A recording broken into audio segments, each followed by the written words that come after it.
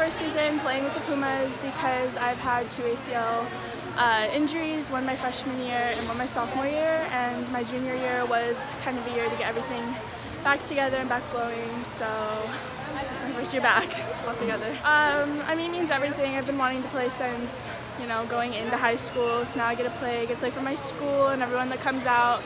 I get to play with my best friends, so it's best. I'll be going to UCLA this year or next year for college, so go Brew, I'm excited.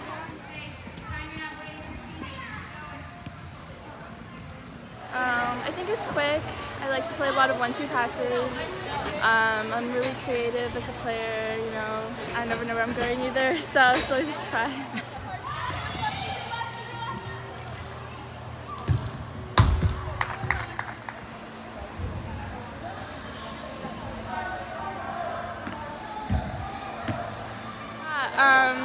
I mean, I like refound my love for the game again. Not being able to play and having to watch.